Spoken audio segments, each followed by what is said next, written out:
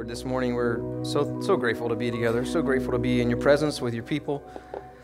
And as we sing, Lord, these songs that are songs of surrender, songs where we lay ourselves down, we just truly, Lord, ask that you would consume us. Lord, we're saying that our gold and silver, we lay at your feet. The things that give us security, we lay at your feet. The things that give us value, the things that lead us into pleasure and luxury. Lord, the gold and silver of our lives that we sometimes think is so precious, so important, so necessary. We're saying, Lord, that we're laying it down. And so what we desperately need is for you to come in and fill the void, for you to be the goodness in our heart, for you to be our refuge and security, for you to be the all-satisfying reality in our hearts. Lord, would you rip out the old idols? Would you rip out the flesh? Would you replace whatever is gold and silver to us? Would you replace it with yourself? And Lord, we bow now and just ask that as we open your word and as you speak to us, that you would invade our hearts, that you would lead us on the journey that, as we just said, leads us to the promised land, which is you. God, bring us to that place where you are the treasure. You are the one that has our eye, that has our heart. We want it, Lord. We want you, and we are also saying that we're weak, that we can't do this in our own strength. And so, Lord, please, by your mercy, come, meet us this morning. Lead us into the abundant life with you. We pray this in Jesus' precious name. Amen. As you're taking a seat, if our kiddos have been checked in this morning, y'all can head to the lobby.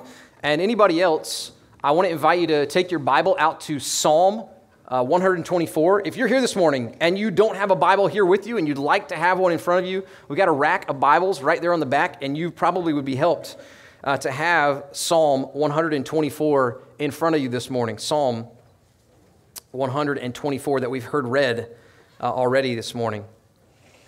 Psalm 124 is a psalm about help. And I think we know that in this world, there is no shortage of help. There is no shortage of advice. That you and I, we're the kind of people that we always love a shortcut. We always love something that will just give us a little leg up, something that will make our lives just a little bit easier, something that will just help us in just the slightest bit. And I know this, we all love to give help. You know, somebody tells you they have a little problem, and we just love to jump in and fix and help and try to make their life better. There is no shortage of help in this world. But this psalm, Psalm 124, is here in the Bible intended to draw us away from all those other things that we think our help is really in, and to draw us into a life where we finally admit, we finally come to the conviction that all the help we need is in the name of the Lord. That the true help, the fundamental, the ultimate help that we actually need is in God.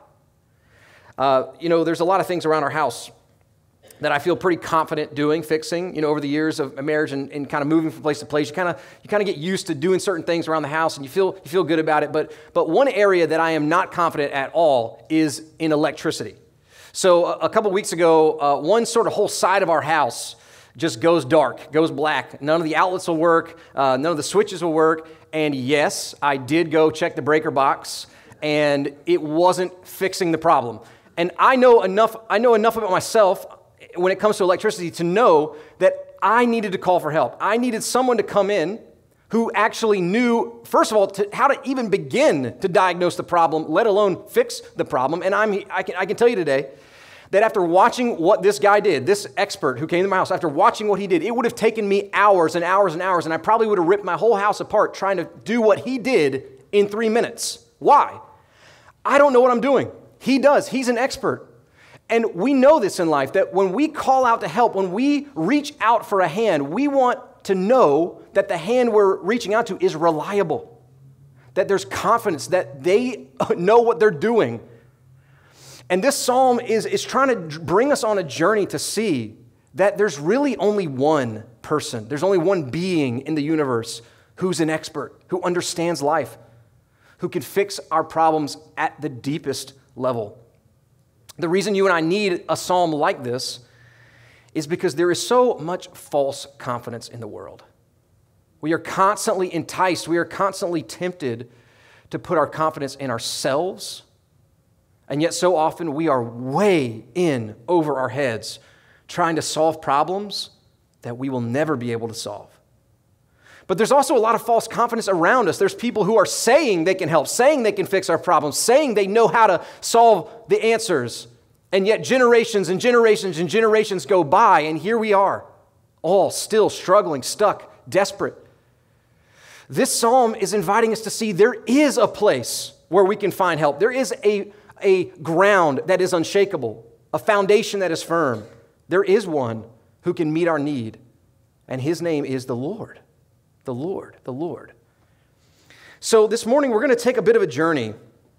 We're going to kind of go through a process through this psalm that lands at a particular place. The conviction we're trying to end at is that our help is in the name of the Lord, but there's a process that we have to go on to actually believe that our confidence is in him. And so this morning, as we take this journey, the first step along the pathway is that we acknowledge our need. We acknowledge our need. Let's read verses 1 through 5 of the Psalm 124 again. Verses 1 through 5 say, "If it had not been the Lord who was on our side," let Israel now say, "If it had not been the Lord who was on our side, when people rose up against us, then they would have swallowed us up alive when their anger was kindled against us. Then the flood would have swept us away. The torrent would have gone over us. Then over us would have gone the raging waters." So what we're going to see throughout the psalm is that it's a testimony. This is somebody telling us a story of a past tense story. This is something that's already happened. But for us to feel the gravity, of what God has done in this testimony, we also have to know the weight, the depth of our inability. And that's why when David says, "If it had not been the Lord who was on our side," twice, he's placing the accent on this truth. That the only reason anyone experiences victory, the only one anyone in this life overcomes, the only reason we win the battle is if the Lord is on our side. We can't take credit. David is not telling a testimony about how strong he was, about how awesome he did, about how great he fought. When he begins to tell this testimony, he's saying, look, there is somebody who put the team on his back. There is somebody who took over. There is somebody who, because he was on my side, and only because he was on my side, can I proclaim today that I am victorious. There's a guy named Tom Brady. Probably heard of him. He's arguably one of the best football quarterbacks that's ever played in the NFL. Tom Brady won 7 Super Bowl championships. He won 6 of them with the New England Patriots, and then he went on to the Buccaneers and won another Super Bowl with the Buccaneers, which is just outstanding. So I don't think it's a controversial thing to say that Tom Brady is probably one of the best quarterbacks, if not the best quarterback, to ever play the game. What is controversial, though, is that Bill Belichick, who was the coach of the Patriots, has kind of a precarious story at this point. See, Tom Brady, this quarterback, leaves New England, and the Patriots just start going down, and now Bill Belichick's not even the coach of the Patriots anymore. And if you look at Bill Belichick's overall record for the seasons that Tom Brady wasn't his quarterback, he actually has a losing record. So the big question is, was Bill Belichick actually a good coach, or did he just have the best player on his team? Can he only say, the only reason I was good, the only reason I won all those Super Bowls is because I had the best player on my team? When David looks at his life, here's what he's saying. He's saying, I actually can't take any credit for what I've done. There is somebody that because he was on my side, because he was on my team, because he was with me, we won. If he hadn't been with me, we would have lost. We would be dead. We would have been overwhelmed by the enemy. But because I had the Lord on my side, I am victorious. Now, maybe you're tempted to think, okay, fair enough. This is a good story. I'm glad God did this for David. But what does this have to do with my life? How does this relate to me? One of the things I love about this psalm is that between verses 1 and 2, when David repeats himself, he adds something. Normally in the Bible, repetition is there for emphasis, and it is there in this case as well. But David adds something in the middle of his repetition. He says, if it had not been the Lord who was on our side, let Israel now say, if it had not been the Lord who was on our side. So here's what David's saying. He's saying, look, this is my story. This is my testimony, but it's not just my testimony. David's looking at all the people of God of all time, and he's saying, this is your story. That as we observe this testimony in Psalm 124, we're not watching someone else's life. We're not watching someone else's story play out. We're seeing a retelling of our own life, of our own story, of a picture of what God has done for us. The point of Psalm 124 is that it's very clearly teaching us that our story, our testimony, is not one that brings us glory. When we tell our testimony, when we tell the story of our life, it's not, oh, look how great I did. It's not, oh, look how I leveled up over all the other people around me. Our story is not, look how I figured out all the life hacks and I found out all the wisdom to life and I learned how to navigate everything. That's not the story for the Christian. But sometimes that's actually what it sounds like when we talk about our lives, right? We begin to talk about our lives, and it kind of sounds like we brought something to the table. It kind of sounds like we've actually done something. It kind of sounds like we're maybe a little bit better than the other people around us, or we figured out how to not fall into the same traps as everybody else. When we tell the story of our lives, we tend to put a little too much emphasis on what we did. And so over and over and over, what the Bible does, and what it especially does in a psalm like 124, is it gets back up in our face and it says, no, no, no, no, no. And it rips us back into our sense of neediness. The Bible is constantly asking us these questions that force us to acknowledge that our story is, if the Lord has not been on our side, we would be lost. We would be doomed. For example, the Bible asks a question like this: what do you have that you did not receive? What's the implication? The implication is, all right, let's paint a picture of our lives. Let's kind of scan the whole picture of our life. And then let's ask, what thing can I point to in my life that I didn't receive as a gift from God? You know, who is it that is in the kingdom of God today because of their own merits? You know, who of us can say, no, I actually paid for my own sins. You know, I actually took on Satan and defeated him. I actually took on death and defeated death. Can any person truly boast in themselves before God? Can any one of us say that, no, it wasn't the Lord on my side. You know, it was me. No, regularly the Bible is getting back up in our face and it's saying, look, this is your story. This is your story. That if the Lord had not been on your side, you would be dead. You'd be lost. You had no chance. I think that there's a real sense among Christians today in the United States that a shift is taking place where the church is losing power and darkness seems to be kind of overtaking light, and we feel kind of helpless and like there's a little bit of a pity party, I think, going on, you know, with Christians in the United States. And I think the temptation in these moments, when it feels like power is being drawn out and you feel like you're losing your sense of influence in the world, the temptation is to grasp for worldly power. The temptation is to grasp for worldly wisdom. The temptation is to think that maybe what the church needs in America is maybe more money. Maybe it's a government that aligns with it. Maybe what the church in America needs is better programs, you know, more attractive ministries that will draw people in. We're tempted to think that what matters fundamentally is what we bring to the table, what we have to offer, what we can accumulate in this world. But what the church in the United States needs is more weakness, more neediness,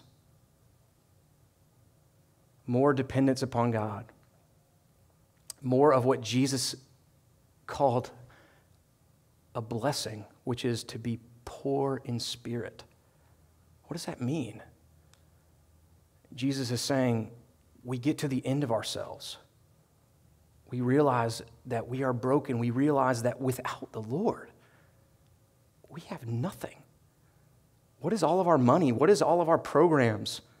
What is a government that's aligning with religious principles? What is all of that if we don't have the Lord? And if we have the Lord, if He's on our side, then who can be against us? What situation could we find ourselves in that we wouldn't end up in victory? There's a little green book on the book wall in the lobby that I love titled Gospel by Ray Ortland. I would highly encourage you to take a look at that book, little green book called Gospel. And in that green book, the author Ray Ortland says this. He says, a gospel culture, so he's talking about like a healthy church, a church that really understands what it means to be a church, requires us not to bank on our own importance or virtues, but to forsake self-assurance and exult together in Christ alone. This is why cultivating a gospel culture requires a profound moment-by-moment, what he calls unselfing by every one of us.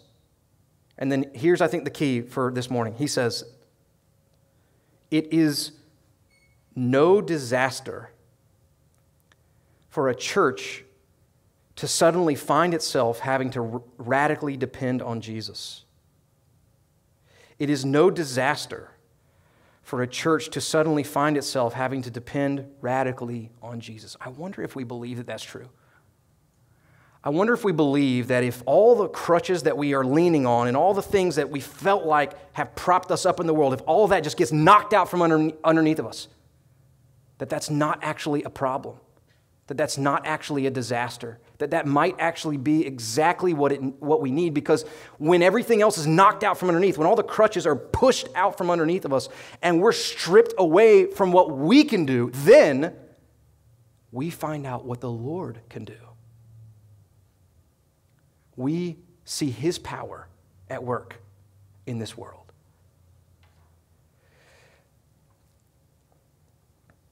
So this journey towards a conviction that our help is in the name of the Lord starts here. It starts with this, the acknowledgement that our help is not in us, that it's not in the confidence that we have in what we offer. If we're going to cancel out all of our other options, it's got to start with us. But that leads us to our second step along the journey this morning. The second step is that we bless our God. We bless our God. Verse 6 says, "Blessed be the Lord, who has not given us as prey to their teeth." To bless God, it's kind of a phrase that we don't use a lot in everyday language. But to bless God is to set Him apart with highest reverence, with highest admiration in our hearts. You know, it's kind of similar to praising Him or worshiping Him, but it has a more specific idea that it's exalting Him to the highest place in our hearts. It's putting Him in the category of favorite, of highest, of best, of the one that we cherish as most exalted. And what I love about what David's doing here is he's showing us how do we get to the point where we want to bless God. How do we get to the place where we want to exalt Him and put Him in that category of highest, best, favorite? What David is doing is he's dragging us back through our own story. He's dragging us back through our own testimony. He's wanting us to worship our way back through the story of what God has done for us so that God would rise, that our honor for Him would just elevate up and up and up and up. I'm not somebody that really likes to watch the same movies over and over and over again. I know that I'm sure there's some of you that are like that. You're kind of weird like that. Like every weekend, you like to watch the same movie. I'm like, I don't get it.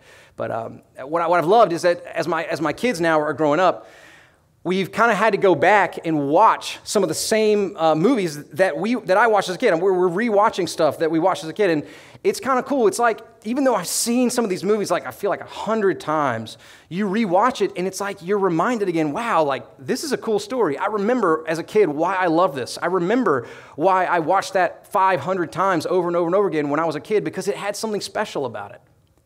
Well, what David's trying to do is he's trying to show us that throughout our Christian life, we have to go back and rewatch the story and rewatch the story and rewatch the story in order to keep not the value of the story so much, but the value of the God of the story. that we would never lose sight of how valuable, how important, how revered and honored God should be for what he's done in our lives. So what in particular is this psalm drawing us to remember? How is it showing us what God has done for us? How is it revealing our testimony, our story? Well, we don't know exactly what situation from David's life gave rise to this psalm, and that's kind of the point. That as David pens Psalm 124, we don't know exactly what situation he's in, but here's what we do know. He's describing God's deliverance of him in the same terms as that of the Israelite Exodus. That as David begins to tell the story of our testimony, he frames it through the lens of the Israelite Exodus. See, when God brought Israel out of the Exodus, they had Pharaoh and his army on one side, they had the raging waters of the sea on the other side, and they were stuck. They had no way out. There was nothing they could do. They were either going to die in the water or they were going to die at the hand of the enemy. What made the difference? One thing. The Lord was on their side. And so God did the impossible. He literally split the sea. They walk across on dry land, and then they turn around and they watch Pharaoh and his armies plunged under the waters of death behind them. That is what gives rise in their hearts to a song of blessing. If you go back and read in Exodus chapter 15, they just burst, just like David does here. Blessed be the Lord. That's exactly what Israel does as they see the waters plunge down upon their enemies. And so this story of the Exodus actually becomes kind of a pattern or a paradigm of salvation that we see God use over and over and over and over throughout the Bible. And I think that if we just thought about it for a minute, we would think about why that makes a lot of sense. You and I, we don't like being stuck. We don't like feeling like we're in a place where we can't move forward and we can't break out of it. I bet that you wouldn't have to think very hard about the last time you felt stuck. And the reason why we talk about the good things in our lives in a weird way. Here's how we sometimes talk about the good things in our lives. We say that they are an escape. You know, we'll talk about going on a vacation. What? To escape. What are we escaping? We're not leaving this world. We're just getting unstuck from the monotony of our life. Or for some of you, it's like, man, you just got to come home at the end of the day, and you just need that little glass of wine and that 2 hours of TV, and it's just a feeling of like, I just got to break out for a little bit. I just need an hour or an hour and a half. I just got to step out of the difficulty of life today. Maybe it's a person that you've come to see as a sort of a release or an escape for you, or pretty much just about anything that we do in our spare time. It can become this idea of an escape. And that's what makes this picture of the Exodus such a powerful one. It taps into something that we all know far too well, and that it's that life sometimes presses us down. It makes us feel like we can't break out, and sometimes we just want to be drawn out. That's what the word Exodus means. We just want to break out. We just want to feel free. But I think maybe that sense that we all have, that we're stuck and that we need to be broken out, that sense that we're in bondage and we need to be set free, it actually tells us something even deeper than we might realize. That it explains something about our collective experience as human beings. The Apostle Paul in Titus chapter 3, verse 3, he describes our situation like this. Paul says, "For we ourselves were once foolish, disobedient, led astray, slaves," Paul says, slaves, "to various passions and pleasures, passing our days in malice and envy, hated by others and hating one another." And then in another passage in Ephesians chapter 2, verses 1 through 3, again, Paul's describing, he's including himself. He's saying, this is me, this is you, this is all of us. He says, "And you were dead in the trespasses and sins in which you once walked, following the course of this world, following the prince of the power of the air, the spirit that is now at work in the sons of disobedience, among whom we all once lived in the passions of our flesh, carrying out the desires of the body and the mind, and were by nature children of wrath, like the rest of mankind." What these passages teaches is that every single one of us at one time were under the dominion of sin. We couldn't do anything else but sin. We couldn't ever, in any way, live a life pleasing to God. We were stuck. We were encaged. We were under the dominion of our rebellion against God. And what these passages also teaches us is that every single one of us at one point, we're actually following the influence of Satan. We were disciples of Satan. We were being more and more and more living out his pattern instead of living more and more out the pattern of God in this world. And every single one of us was under the dominion of death. And not just the first death, but what the Bible calls the second death, where we don't just die at the end of our life, but we actually go and stand before God and give an account for our life and are judged for our sins and then pay for our sin against God forever and ever and ever and ever. That is how we are born into this world. So maybe that deep desire we have to get unstuck, that deep desire we have to escape, it actually taps into something way more profound. That every single one of us is born into this world a slave to sin, following the power of Satan, and knowing full well that no matter how hard we try to push it away and push it off, death is our shepherd. Death hangs over our heads. And so, that's what makes the gospel of Jesus Christ not just good news, but the good news of the ultimate exodus. See, Jesus, our Savior, willingly came from heaven to earth and went down into the bondage of our sin. And he willingly offered himself up into the hands of sinful men who, we know, the Bible tells us, were under the influence of Satan. And then Jesus was plunged, he was baptized, he was dunked, he was suffocated, he was drowned under the waters of death. But then Jesus arose victorious, triumphing over sin, death, and Satan. Jesus accomplished the ultimate exodus, and he didn't just get a weekend escape.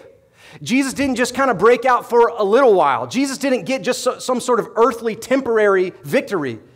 Jesus broke out of this world altogether. Jesus broke out of the bondage of our death and went and sat down in the heavenly places. And so the Bible is teaching us, David is teaching us, this is our testimony. This is our story, that if we've placed our faith in Jesus, we're not just getting a little escape, we're not just getting a little reprieve. We have actually broken death. We have broken the dominion of sin. We have broken the power of Satan in our lives. Because of what we've done? No, all because of what Jesus has done.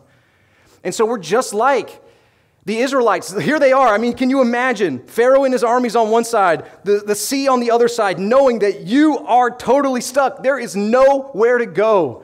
And then all of a sudden the waters part.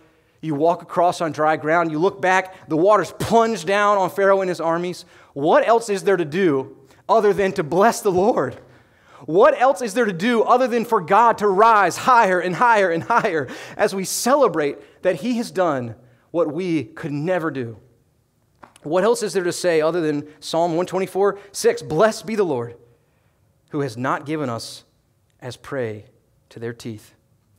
See, it's as God rises higher and higher and higher. Here's how this fits in the larger picture of what we're talking about this morning.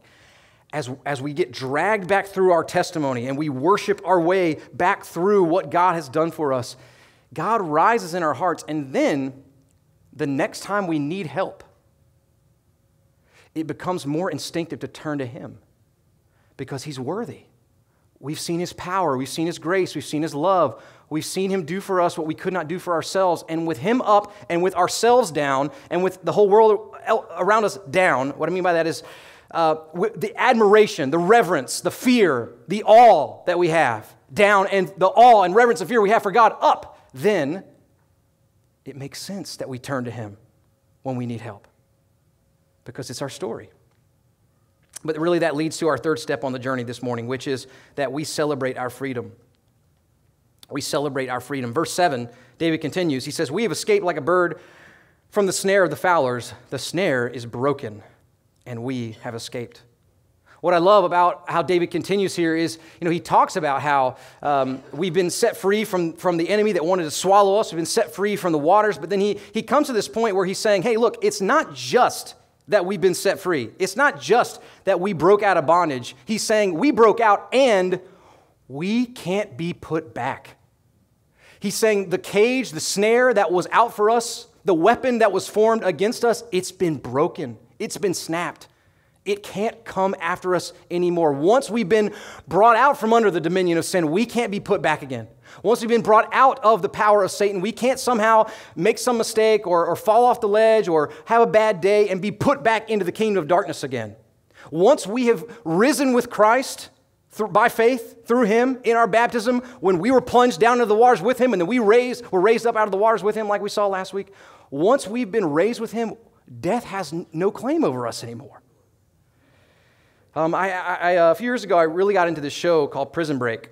If you haven't seen it, it's pretty much what it sounds like. It's a show about people who break out of prison, and it's great. I don't know. I think I can recommend it. Anyway, Prison Break. What I noticed after kind of watching that show and kind of living, you probably shouldn't watch it. Okay. After going through a few seasons of that show, what I realized is that actually happens in real life. Like, it's kind of wild to think about that. That, every so often, I don't know how often it is, but every so often somebody breaks out. And, you think about what that experience would be like. Like, maybe for a moment, there would be this sense of, like, achievement and relief. But you have to believe that breaking out of prison is not true freedom. It's not real freedom. Why? Because at any moment, you could be taken back. At any moment, you could be turn around your shoulder, and there's somebody there who has found you out, who has caught you, who is ready to take you back into the place that you thought you would escape from. And what David is saying here is he's saying that is not the experience of the Christian. When Jesus broke death, it was done forever. When Jesus broke out of the power of Satan, when Jesus broke through the dominion of sin, he broke the snare. There's no prison for us to go back to. We're not living this Christian life looking over our shoulder wondering, am I going to mess up today? Is God going to stop loving me? Am I going to somehow fall out of his grace? No. We have been set free. The snare is broken, and we have escaped. Here's how Paul describes this in Romans chapter 6, verses 6 through 9. He's the Apostle Paul celebrating our freedom. He says, we know that our old self was crucified with him in order that the body of sin might be brought to nothing, so that we would no longer be enslaved to sin. It's past tense. Paul's saying if you're in Jesus, if you put your faith in him, you have been crucified. It's past tense. It happened already. Verse 7, for one who has died has been set free from sin. Now, if we have died with Christ, we believe that we will also live with him. We know, listen to this, Christ, being raised from the dead, will never die again. Death no longer has dominion over him. When Jesus rose from the dead, he broke the power of death. When Jesus triumphed over Satan, he broke the power of Satan. When Jesus triumphed over sin, he broke the dominion of sin in our life. We're free and we're not going back. So here's the deal. I think what can happen is when we aren't rejoicing and celebrating in the freedom that we have in Christ, as we've been pounding in our heads over the last 8 weeks or so, that we are more than conquerors. When we aren't reveling and celebrating in what Jesus has done for us to set us free, that's when we become susceptible to reach out for help to the wrong things. Our health gets a little hairy. Our finances kind of get out of whack. Something comes into our life that was unexpected. And instead of remembering that death is broken, that I'm safe with God, that there is a maker of heaven and earth who is on my side, we end up reaching out for some sort of worldly power. We end up reaching out for some false savior who we think might fix this broken world. What can happen is we kind of turn into those same Exodus Israelites. If you know the story, you know what happened. After Israel experienced this amazing salvation where God brought them out of Egypt, They threw the party, they blessed the Lord, they sang the song, and then about 5 minutes later, they started complaining.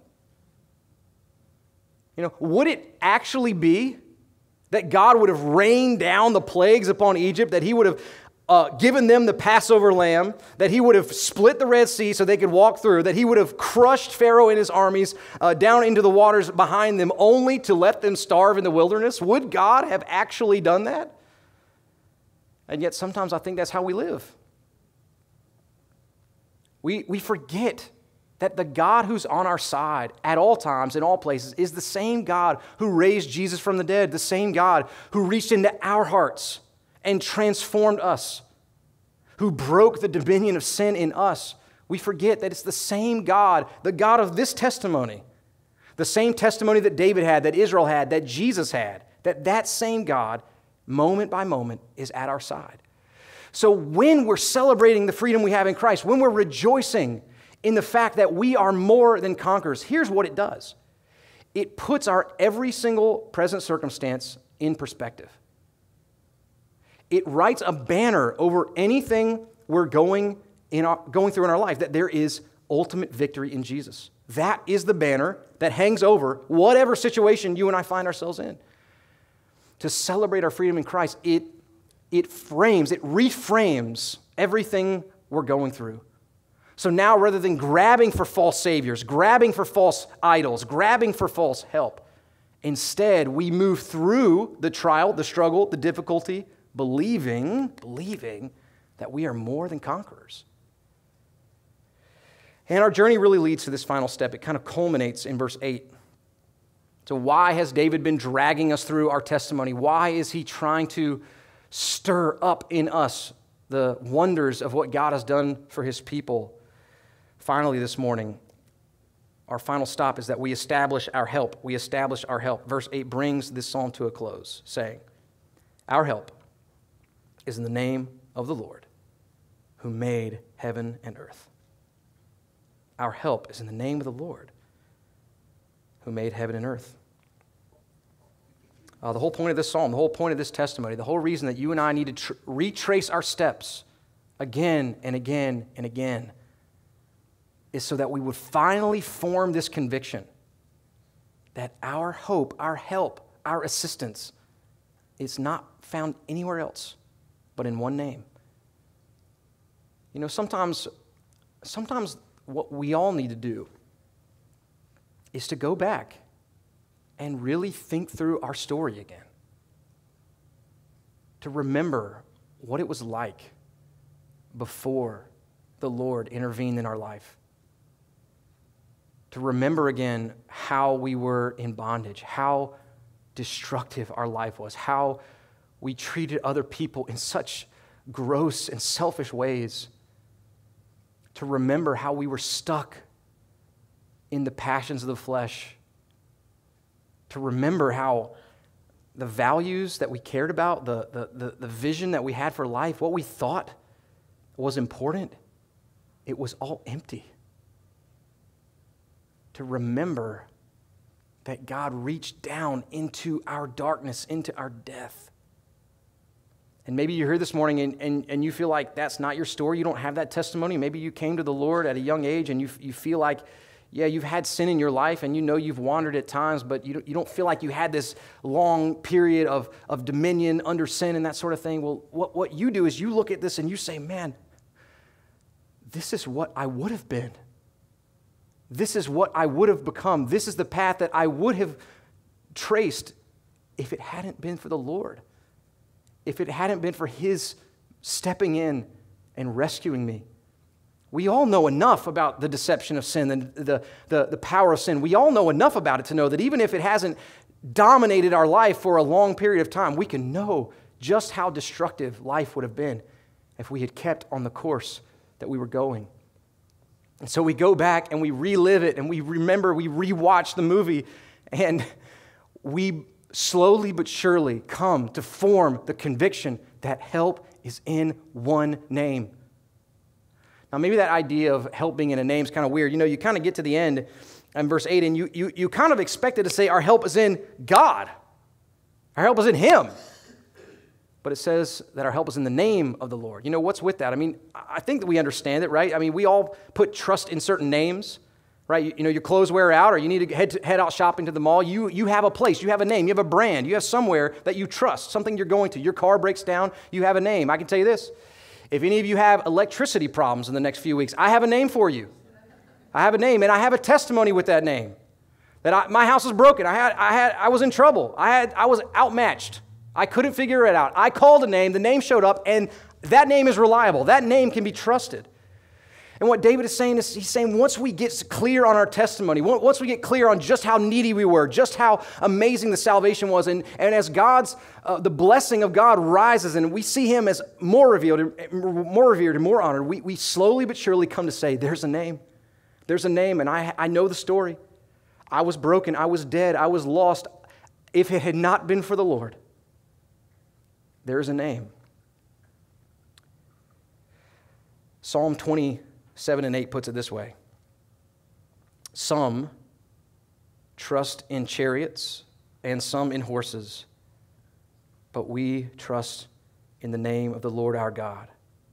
They collapse and fall, but we rise and stand upright. Some trust in chariots and horses, and they collapse and fall. Some put their trust in what this world has to offer, and it won't last. But we put our trust in the name of the Lord, and we rise.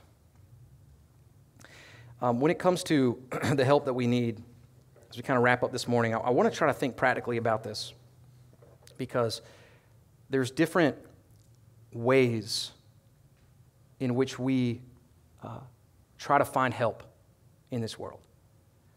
So I want to try to think through this. I want to talk about sometimes how help comes in a direct way. Sometimes it comes in an indirect way. And then sometimes it comes from what I would call things that are out of bounds. Direct, indirect, and out of bounds. Let's talk through this. Let's start with out of bounds. Sometimes you and I, we get in those moments where we feel stuck, we feel the squeeze, we feel like we need an escape, and what we reach to for help is something that's out of bounds, something that's sinful. Maybe we reach towards lying. Maybe we reach towards cheating. Maybe we reach towards drunkenness, gluttony, sexual immorality. We look for help in things that are so clearly sinful, so clearly out of bounds. And I just want to say to you this morning, if that's you, if you hear this and you think, yeah, I'm looking for help in things that are sinful, that are out of bounds, I just want to invite you, come into the light. The Lord Jesus is ready with open arms to receive you. We are ready with open arms to receive you. The sin that you think you're finding help in, it is only leading you to destruction. Sin never, ever, ever leads anywhere but to destruction. So come into the light, repent, and we'll rejoice. But let me talk about direct help. What do I mean by that? I mean, sometimes the help we need has to come directly from God, like a direct, immediate intervention of His Holy Spirit. You know, like when somebody crosses over from death to life, when someone who's lost is found, when someone who's not a Christian becomes a Christian, that is a direct, immediate effect of the Holy Spirit working in someone's life. When at the end of the world, heaven comes to earth and God's peace invades this world, that's something that none of us can do. There's no middle ground, no means. God's not using anything else. It's Him. It's His direct presence. And there's other things like this, but what we're tempted to do sometimes is to think that we can do the things that only God can do. To think that we can do the things that He only can directly affect Himself. And so in those moments, what do? Well, the only thing we can do in those moments is to fall on our knees and pray. There's nothing else. There's no impact. There's no way we can fix it. There's no way we can add to the equation. Simply, all we can do is pray. Lord, in your mercy, give the direct help that's only what you can do. But this other one, what I call indirect help, I think is the most difficult. Not necessarily the one that trips us up the most. I think we get tripped up plenty of times by the out of bounds and by inserting ourselves and trying to do what only God can do. But what I mean is, I think this is the one that's the hardest for us to understand. Because sometimes the help that you and I get in our lives, even help that's from God, it comes to us through specific means. So like every single day, I hope every single day, we're eating food, right? We're eating food, and that food is keeping us alive. Or we do, in November, we're going to go in and we're going to press a button on the voting ballot, and it's going to affect things in our world. There's things about our life where we get this help from, it can be from God, but it comes to him indirectly. It comes to him through means, and sometimes I think we struggle to know how to do this. The psalm is saying that our help is in no other name, and yet I'm going to go eat lunch, right? I'm going to surround myself with friends and family. I'm going to have some things in my life that do give me assistance. And so how do I engage in this world? How do I live in this world and not turn those things into idols, turn those things into gods? How do I receive the help that comes through means without turning the means into my God? Well, I don't have a perfect definition for you, but I just want to give you some examples. Try to show you what this might look like. So one example is it might look like going into the voting booth and saying, Lord, you are my joy. You are my hope. You are my contentment. I'm pressing this button because I do believe it's my responsibility to press it. But ultimately, Lord, my help is not in any of the names on this ballot. My help is in one name. My help is in you. Pressing the button, walking out, and saying, Lord, your will be done. I'm going to praise you tomorrow, no matter what. My heart is in your name, not in these names. That's just kind of an example of what that might look like. Another example would be this. I'm on my way to the doctor's office, and I say, Lord, I know, Lord, I know that you have promised that you're going to heal me. It might be in this life, or it might be when I get my resurrection body that Jesus has purchased for me, but I know, Lord, that you are the great physician and that you are going to heal me. And Lord, I'm going to this doctor because it's the best that I know how to do. And Lord, I would love if you would heal me. I would love if you would help me through this person. But ultimately, Lord, my help is not in the name of this doctor. It's not in their title. It's not in their credentials. It's not in their education. My ultimate hope, Lord, is in your name. And it might even look like, something as simple as this. It might look like in our everyday relationships that we have. Whether it's moms in the room, or maybe you're a widow, or maybe you are someone who's single, or maybe you just know how sweet it is to have people around you, to have encouragers around you, to have fellowship around you. But every day we wake up and we say, Lord, out of all the people in my life that are important to me, that I love, Lord, there's only one. There's only one that I can't live without. And it's you. Lord, if everybody else who I care about and everybody else who encourages me gets pulled away, is stripped out of my life, Lord, it would be really, really hard. But God, you are what satisfies me. You are the one who holds me up. You are the one that I desire. And to pray that in faith, say, I'm not afraid, I'm not interested in you bringing people into my life, but at the end of the day, my help is not in any name. It's not in any person. It's not in my kids. It's not in my spouse. It's not in my friend. It's in the Lord. I think you kind of see where this is going. I don't have a perfect definition. I don't have a perfect explanation. But I think it's this. I think that it's as we trace this journey again and again and again, where we acknowledge how needy we are, we see the great and awesome salvation of the Lord, and as He is blessed in our hearts, which means He rises higher and higher and higher and higher, then when we get in those moments, when we're tempted to put our trust in the wrong things, to put our hope in the wrong things, to put our help in the wrong things, we'll say, no, my help is in the name of the Lord. This morning, as we kind of finish up, I want to invite everyone to stand up. And what I would love for us to do is I would love for us to read this psalm aloud together. Our worship team's going to come, and they're going to lead us in a song after this, but this is our story. This is our testimony. And so I want us all to say Psalm 124 out loud together. Psalm 124. If it had not been the Lord who was on our side, let Israel now say, if it had not been the Lord who was on our side, when people rose up against us, they would have swallowed us up alive. When their anger was kindled against us, then the flood would have swept us away. The torrent would have gone over us. Then over us would have gone the raging waters. Blessed be the Lord, who has not given us as prey to their teeth. We have escaped like a bird from the snare of the fowlers. The snare is broken, and we have escaped. Our help is in the name of the Lord, who made heaven and earth. Let's sing together.